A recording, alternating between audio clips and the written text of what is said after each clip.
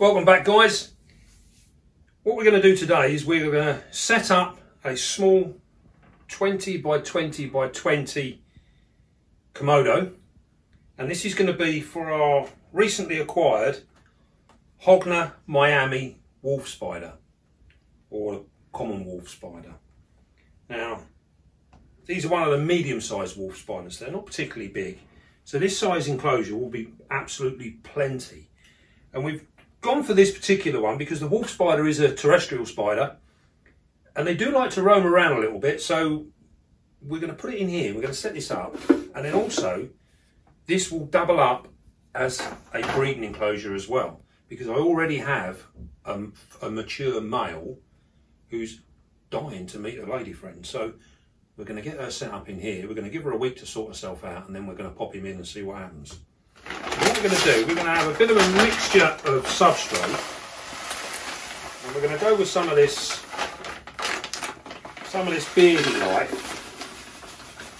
And I've used this with some of the other wolf spiders that we had, and it seems to work really well. But we're also going to mix in some of our beastie substrate as well. And this is just going to break it up a little bit, because these guys, they will actually make small burrows and things like that, and they'll get sort of dug in with that. Now we've also got some small stones here. This is just like a path shingle type of thing. I'm literally just going to put a sprinkling of that in. This is all now really just for aesthetics, just to give it that little bit of a more of a wilderness looking sort of depth to it.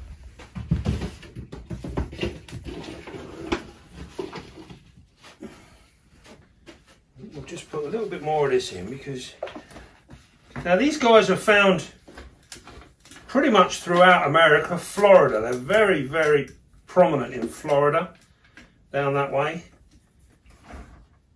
And as you can imagine, they're out in the grasslands and the scrub areas around buildings. I think you'll find that the Hogna Miami is a little bit like our house spider or our garden spider. They're found pretty much everywhere. There's not many places where you won't find one. So we're going to have a little bit of that in there. And what we're going to do now is I want to put a piece of bark in, really just as a backdrop, to cover up the back area of the glass, so we don't get to look at it, so that when we're looking in through the front here, we get a nice sort of backdrop there. That's the idea. That's why that's going in there like so. Literally just squeeze that in. Keep it nice and simple, really. A little bit of stone here. Sometimes we get things and we put them in and then we change our mind. We don't like it. It's all a bit of playing around, really. So we're going to have a reasonable sized water dish there. These guys do like a drink. Now, we're also going to put in some moss, which we're going to stick in there like so. Now, with the wolf spider, they're all pretty much the same. No matter what wolf spider you go for, their general care is very, very similar. So, although they do like it really dry, they will tolerate a moist area. And by putting in a small piece of moss like this, we can keep this piece of moss here damp, but allow the rest of the enclosure to dry out. And this will give the spider the choice. It will now be able to decide whether it wants to sit on a damp area or sit on a dry area. It will choose whatever it so wishes to do, which is exactly what we really want it to do. We want it to, you know, work out for itself where it wants to be. We're just going to give a little bit extra here, because like I say, these guys, they will move around. They're very much into exploring their environment. So we're going to put a little bit of extra in there. And I think we probably won't really need much else, to be fair. I think that's probably going to be good enough. You see, we've got other bits and pieces here, but we don't necessarily need to use everything. I think that's going to be okay. So what we're going to do, we're going to fill our water bowl up without splashing all the glass, he says. Let's do it there.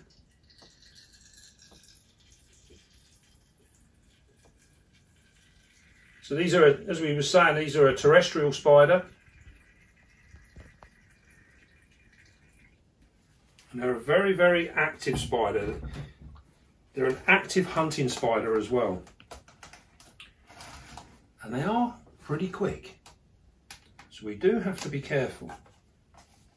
Now these are what we class as a true spider. If you like to come over, what we're going to do, I'll take the lid off. I might get a nice look at her. There we go.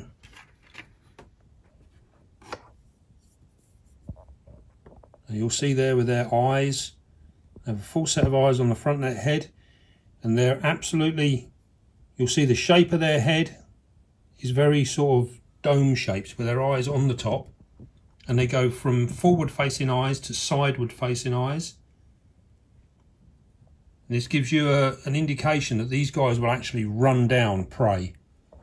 If they see a cricket or a roach or something in the undergrowth, they will physically go after it and hunt it by sight. Whereas most of your big tarantulas and things like that, generally speaking, they actually react to vibration and things through the air and through the ground. And this is how they hunt. And it's not until they're absolutely on top of something that then they will actually look as if they're going at it through vision. But these guys purely hunt by vision.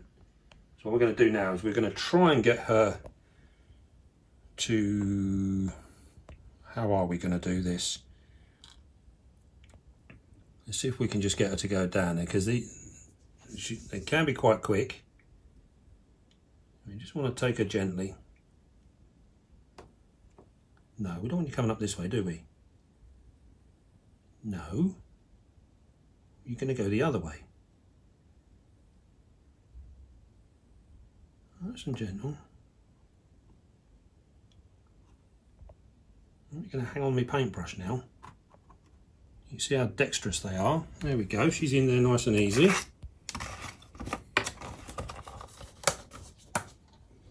Now you might be able to see there that we were saying about the eyes. You can see how they're set on top of the head. Now she took off there because as I'm talking, I'm breathing on her. And that change in air environment was enough to set her off.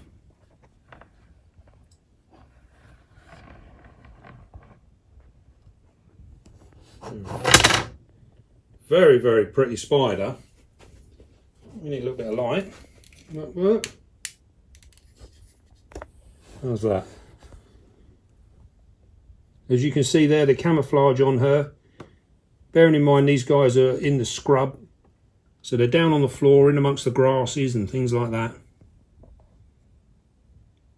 So this camouflage keeps them away from, stops birds and things like that seeing them and munching them up.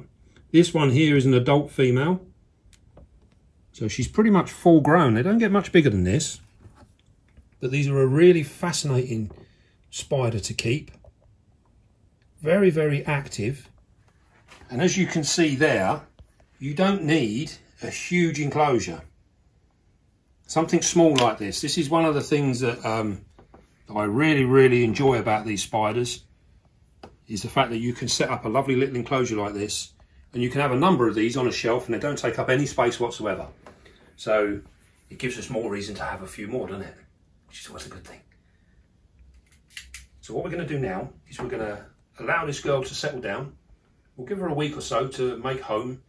They don't actually lay webs like our tarantulas do. So what she will do is she will find a little area in there, probably underneath here or something. She'll find a little crevice and she'll make that her home. And that's where she'll sit and she'll wait to ambush bits and pieces. And then if nothing comes along, she will physically go out and look for stuff. So she will go on the hunt. Now, as regards to food for these guys, keep your items small. They will take food items almost as big as themselves. But if you want the best out of your spider, give it small items. You want to give this something like roaches that are about the size of its carapace, which is quite small. That's a roach about this big. It's not very big at all. You might sit there and think, oh, that ain't much of a meal, is it? But the thing with these things is you want to feed them little and often, rather than a big meal, blow them out. You want to, you will see, if you give this a big meal, its abdomen will be huge the next day. As soon as it's taken on all that fluid, it will be absolutely huge, which is what we want to avoid. So you must, in my opinion, keep the food items small. That will keep her abdomen at that healthy size that you see there now. We don't want it getting any bigger than that. And then we can feed her more often. So she will take on a small roach every sort of 5 to 7 days. She'll have one. And maybe if we go for even smaller ones, we will feed her 2 in a week. You know, we just see how she reacts and what she's doing. If she's really, really active, we'll give her another roach and this will settle her down again. So we want to try and keep them on that point where they're active so that we can see what they're doing, because these are really fascinating spiders, very, very interesting spiders to keep and to watch. You can put one of these on your desk, as I know one of our viewers actually has. Yes, she has got the carolinensis, Linda. She's got the carolinensis on her desk, which we have one of those as well. We will do a showcase on one of them later on. But yeah, you can keep them in a small thing like this on your desk, keep you amused for hours. So there's a little insight into the wolf spider, and as we said earlier, they're very, very similar. They're all pretty much identical in the way you keep them. Very, very little in it. These will tolerate big, big changes in temperature, so we can be down to the 70s, up into the 80s. They're perfectly happy. They'll tolerate an awful lot. In regards to the humidity, we like it fairly dry, but with a slight humidity of around about 50–60%, more than enough. Perfect. And if you give them the choice, you'll find sometimes they'll be sitting on the moss, sometimes they'll be sitting in the dry. All depends on what they require at that given time. And no one knows better than the spider itself. So give them the choice. All right then. Well, I hope you enjoyed that. Nice little look into the crazy world of the wolf spider. Well, don't forget, be calm, be gentle, and love your spider. I'll see you soon, guys.